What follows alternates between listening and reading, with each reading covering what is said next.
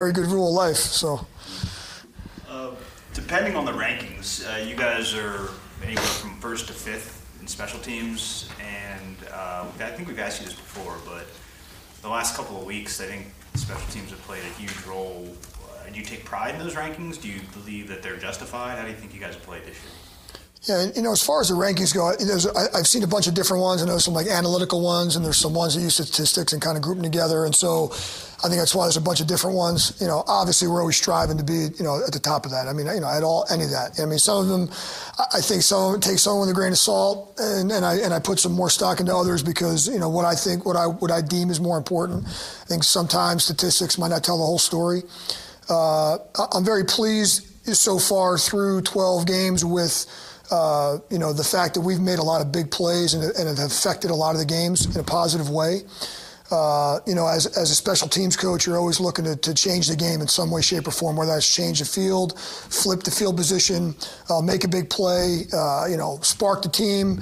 A lot of times you see a special team, you guys have seen enough football in your day that you know that when you watch a game, a special teams play can really change the momentum of the game, whether that's a big return or a block or, a punt that's down inside the 10 or whatever. So, that's what we're always looking to change the game. Sometimes statistics don't tell the whole story.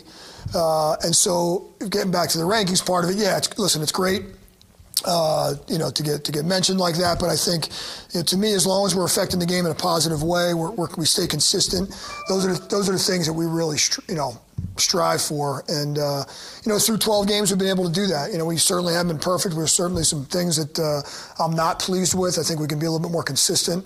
I don't like the roller coaster ride as much as sometimes we've been on, but I think we've really made some positive plays. And the other nice thing is when you look at our team overall, it hasn't been one person. It hasn't been one-sided. It's been a lot of different people that have affected games in different ways, whether it has been the kicker, the punter, a returner, a core player. There's been a bunch of different guys that have made plays, and so I take a lot of pride in that. What formula would you use to rank? I mean, you say statistics aren't the end-all, be-all. What criteria would you use to prove? It really, there's a lot of different ways to attack special teams, so it really depends on what a team is trying to do, for example.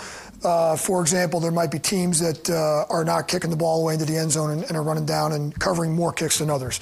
There might be some teams that are pulling the ball out of the end zone more than others, and their kickoff return yards are going to be different. There's different ways to go about the punt game, for example. Some teams are driving the ball far, and maybe their gross number's really high.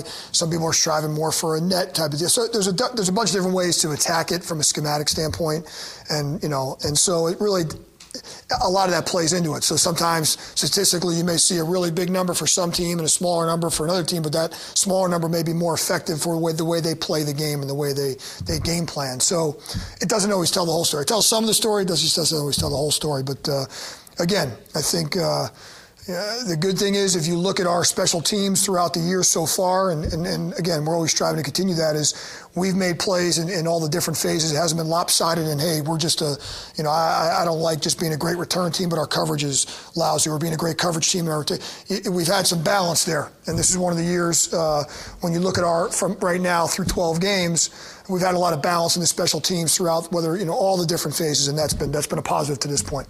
When you went to Albuquerque in March, did you know going into that meeting that Jason Sanders is the guy I most like among college kickers, or was he merely part of a group and you had no idea if you would like him or not? I knew I liked what I saw prior to the visit. I really liked, you really saw a lot of explosion in his leg and different things. And so I was really anxious and I was really looking forward to that visit. I wouldn't, at that point, Barry, when I went there, I didn't have a final ranking. And so, I did know I liked what I saw. When I came out of the workout, I was even more pleased when I spent more time with him. And it was kind of every step of the way along the journey with Jason. I kind of liked what, more and more and more. And then we brought him out here for a visit. Just got a chance to spend some time with him and kind of dissect his brain a little bit and kind of his approach, and got to know the person a little bit better. And so it's kind of like, so when I went out there, I wasn't really kind of set in anything yet, but once we kind of finished the process, I think we definitely had him higher on the list than most people did. Yeah. No doubt. And does the calm demeanor at all mean anything to you in terms of how a kicker comports himself off the field? Does that to you suggest this guy is likely going to be calm in game situations? Yeah, you definitely look at the personality. I think I've mentioned this before with Jason. First of all, he's a very level-headed guy, never too high, never too low. I think that's a really good mindset for a specialist. You've heard me liken it to a golfer before, or a batter in the batter's box, or, into some other analogies. I think it's really good to have a calm demeanor. You're never going to be perfect. There's no kicker that's ever been perfect. You're going to have your plays where you have to be able to respond. And so I think that personality is big. And so I do think in my spending time with him throughout the draft process, I got to know him a lot as a person. And to me, coupled with his ability, that's why we thought and would take the risk on him. And I really thought it was a pretty good situation at that point. And I felt very strongly about him as a person going into it. Can you explain to me all the roles Walt Aikens plays and what he means to your special teams unit? Yeah, I'll start with what he means. Walt's leadership has really been, the last 2 years has really picked up tremendously in terms of just him being a more vocal guy. I think when Walt first got here, you certainly saw him make some plays, and you certainly saw his athletic ability flash, and you saw him, you saw all that. I think where Walt has taken a major step forward in the last 2 years is in a leadership role and starting to be kind of the role model, if you will, for the special teams room. And so he means an awful lot. His energy, his emotion, you see him on the field. He's definitely a guy, it's a catalyst, if you will, on the sideline. He's very much into the game, emotional guy, energy, effort, all that's really what he means to the room. And so that's really, really important. In terms of the different roles that he plays, Walt's done a little bit of everything for us. I mean, certainly he's a gunner on punt. We move him around in the punt block return game where he's played he could be a blocker, he could be a rusher, he could be a bunch of different things. On our kickoff team, he's also done a bunch of different things. He's been everything from what we call a speed 5 to a contained player to a safety. So throughout his years here, he's played multiple roles. Same thing in the kick return game. We're able to move him around. Sometimes it might be a matchup, a game plan, but he's very versatile, and he's certainly not a one-trick pony, if you will. He's a guy that we can move around and do a lot of different things with, and so he brings that to the table. In order, special teams are a little bit like a chess match in terms of, you're moving pieces around and kind of trying to predict the opponent's next. No different than offense and defense, but special teams is a little bit more of a matchup game than offense defense. You see a lot of times if you create some mismatches on special teams, you end up with a either successful or unsuccessful play, depending on which side of it you're on. Walt gives us the ability to move him around and create some of those matchups, maybe some mismatches for us, and he could present some matchup problems for the opponent. So he's like a Michael Jordan of your special teams unit. I'm not comparing anybody to Michael Jordan. I'm not Tom Brady of your special teams unit. The heat that I'm going to take if I sit here and compare Walt Aikens to Michael Jordan, I got to go in front of all those guys now. No, I got a lot of respect for Michael Jordan. What he does for us is he's able to play a lot of different roles for us. So whatever name you want to throw out there. But listen, I'm happy as heck when we signed him in the offseason.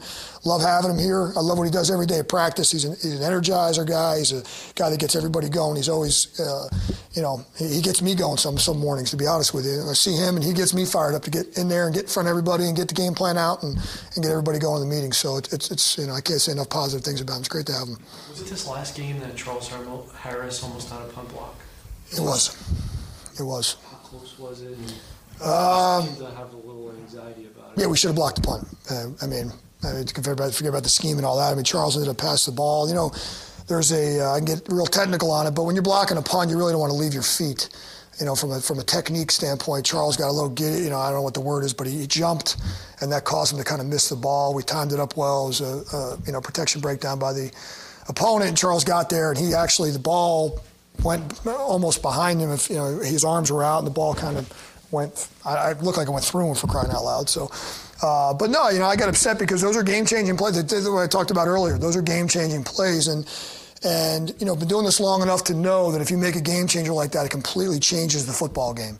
And if we can imagine that ball getting blocked and going the other way, whether we score or not, the field position flip's going to be about 40 or 50 yards if we don't score, and so that is again, it creates a snowball effect and changes the entire game. And so that was a missed opportunity. A lot of people are all happy that we tipped the ball, and I'm pissed off because we should have blocked and went the other way with it, and just in my estimation, that was a missed opportunity, but, so be it. And that's what I mean about, we've made a lot of positive plays, but I feel like in some games, there's been some opportunities we've left out on the table. That's just one of them. And so, that's really what happened on that one. So we did get a piece of it. We did force a bad punt, but it could have been so much better, So those are the little things we just got to get better at. We've had a few of those. You've been here for a number of years, and you know what it's like when you go to Gillette and how difficult it is to play the Patriots up there. You know that the Patriots in just about every NFL stadium have a pretty good record, and yet down here of late, that's not the case. What is it you see out of your guys as they're getting ready to play the Patriots, especially, coming down in December?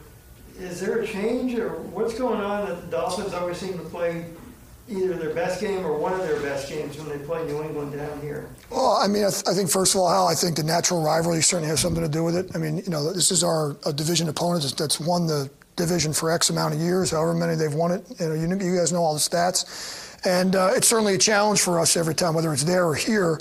I think obviously you're always trying to protect your home. And I think if you look throughout our division, I think all of our if you look at all of our division opponents, I think all of them are pretty darn good at their home. I think we've done a pretty good job, especially since Adam's been here, protecting our home turf. Our win percentage is pretty good at home against everybody, not just the Patriots. And certainly, I'm not going to sit here and lie to you and tell you that it's not a little extra incentive when you have that. Usually, when they come to town, they're in first place. That's the way the division's gone. It's calling it the truth. And, we certainly know how important the division games are. And so not only the Patriots, but the Bills and the Jets included. Anytime a division opponent is coming in, you treat those division wins like they're a couple of wins. And, because usually those division wins are very, very important. And, so I think that certainly has something to do with it. I think our guys get a little more locked in division opponents. Again, not just the Patriots, but all the division opponents. You're a little bit more, those are natural rivalries because you play those teams twice. And so, I don't know if that has anything to do with it. I know people talk about the weather and all that good stuff, but, I've been here long enough to tell you that, we've also lost to some northern teams here, that where the weather maybe didn't affect it. So it's never one thing. I mean, there's always a couple factors involved.